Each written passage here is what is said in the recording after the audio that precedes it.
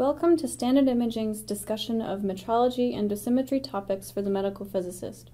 This tutorial is part of a three-part series on the basic principles surrounding measurements with linear accelerators using a variety of detectors such as ion chambers, diodes, and scintillators, along with the associated electrometers. This segment will discuss the basics regarding ion chamber and electrometer function. To begin, a dosimeter can be described as any device capable of measuring quantities related to ionizing radiation, in particular, exposure, kerma, absorbed dose, or equivalent dose. A dosimeter, along with its reader, such as an electrometer, is referred to as a dosimetry system. A useful dosimeter with respect to medical physics applications exhibits the following properties: high accuracy and precision, and note that these two terms are not the same, linearity of signal with dose over a wide range, a relatively flat energy response, small directional dependence, high spatial resolution, and a large dynamic range. I would also like to note here that viewers are encouraged to review the slide sets that are available from the IAEA, which discuss each of these properties in detail. This tutorial is focused on ion chamber and electrometer characteristics, and reference materials for these IAEA presentations can be found at the end of this video. Consider the image of a basic farmer-type ionization chamber. There are three main parts to an ion chamber: a gas-filled cavity, an outer wall, and the central collecting electrode. The other absolutely essential component of a good ion chamber is a guard. The guard could actually be considered as the most important component in an ion chamber, as it not only guards your desired signal of interest, but it also defines the collecting volume. As you probably remember, a voltage is applied to our chambers, and most chambers today apply a bias to the central electrode, leaving the outer wall at ground as to avoid shock hazards. So if we now consider a biased, air-filled ionization chamber, we can delve into what happens when it is placed in a beam of ionizing radiation. For indirectly ionizing radiation, such as a photon beam, the initial event that triggers the chamber signal is the release of high-energy electrons or positrons in the chamber wall through something like the photoelectric effect, Compton effect, or pair production. Some of the electrons released in the chamber wall enter the collecting volume and ionize the air through Coulombic interactions with air molecules, producing low-energy electrons and positive ions. Since oxygen is an electronegative gas, the low-energy electrons produced by high-energy electrons interacting with the air molecules attach themselves to oxygen molecules and form negative ions. In standard air-filled ionization chambers, positive ions and negative ions are collected, rather than positive ions and free electrons.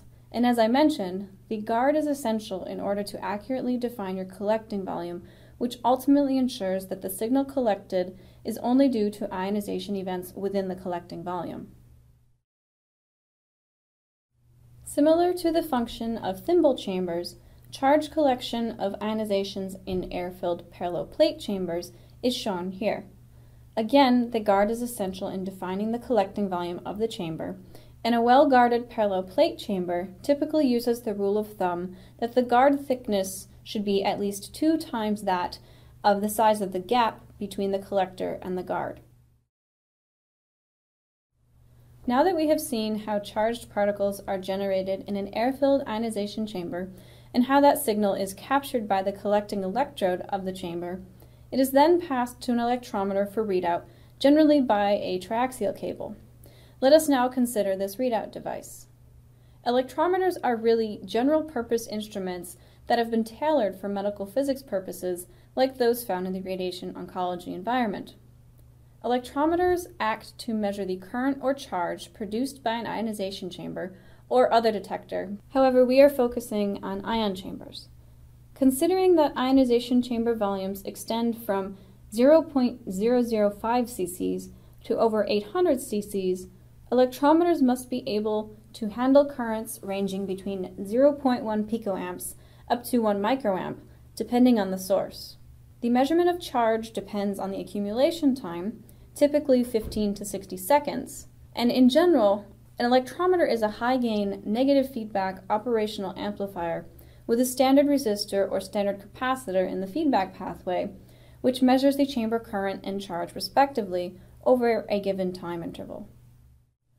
One or both of these preamplifier circuits, either with a resistor or a capacitor, are contained in all electrometers.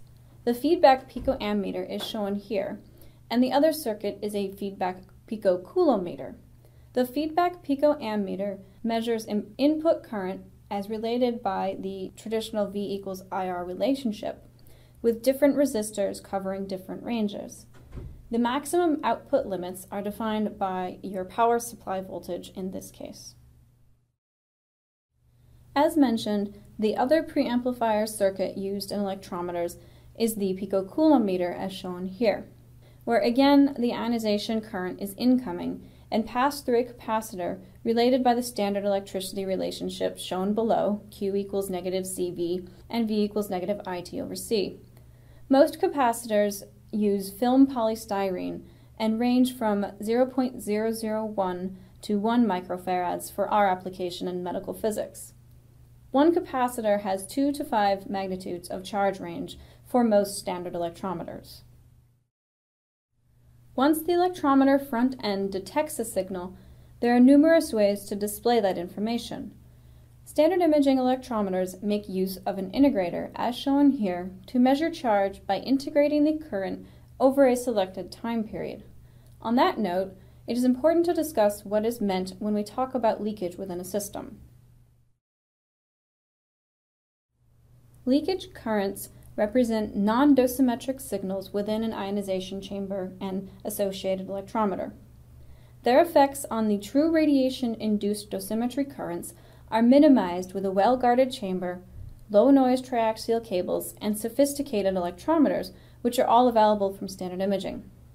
Every component of the measurement can contribute to the leakage.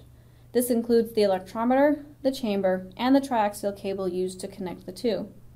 A well-designed system will have leakage currents at least 2 orders of magnitude lower than the measured dosimetric signal of interest.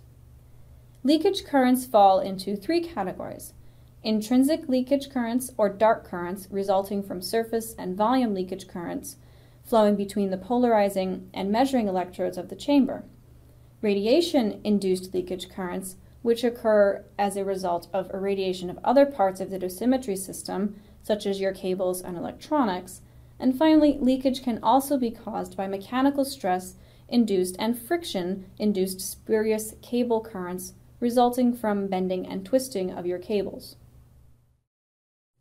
Standard imaging electrometers measure electrical current, not charge. A charge measurement is determined through a multiplication accounting for the amount of time in seconds that the electrical current is measured. All standard imaging electrometers' inherent leakage will never exceed plus or minus 0.25% of the expected signal, and this is half of the IEC 60731's requirement of plus or minus 0.5%. This roughly translates into plus or minus 25 femtoamps for an X-Radon A12 farmer-type ion chamber being irradiated by a clinical LINAC. In the clinical setting, the entire system leakage, which we will talk about, needs to be determined and is usually desired to be less than 0.5% of the expected signal. When determining leakage, all components must be tested. With the dust cap secured to the Triax connectors of the electrometer, the 100-second leakage in picoamps should be determined with 300 volts bias applied. Once it is determined to be within the range of acceptable leakage, the triaxial cable should then be connected to the electrometer, and again another 100 seconds should be repeated. Once the cable leakage is determined, the chamber itself can be connected in the system, and the leakage can again be assessed. A common issue that contributes to leakage is the cleanliness of the triaxial connectors. Even the smallest microns of dust can cause large amounts of leakage to be present.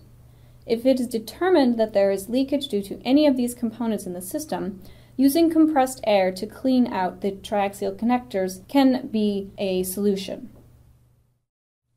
So now putting this all together, if we consider the chamber, cable, and electrometer as a system, the standard high voltage of 300 volts is applied between the guard and the thimble. To define a voltage, the magnitude and the polarity at one point with respect to another point must be indicated. In the diagram, the guard and the collecting electrode is at plus 300 volts with respect to the outer shell, casing, and earth, and the thimble. Thimble bias is the thimble potential with respect to the guard and is at negative 300 volts in this image. Considering this, the above configuration will produce a negative ionization current, although this does vary between manufacturers. With standard imaging electrometers, when a negative bias is applied, there is a negative charge on the collector, and therefore you are collecting positive electrons.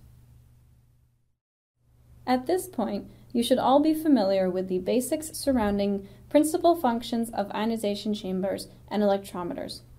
Roll over the images here to learn more about some of the dosimetry products available from Standard Imaging, or visit the website. And please join us in our second tutorial on basic dosimetry measurements in the radiation oncology environment.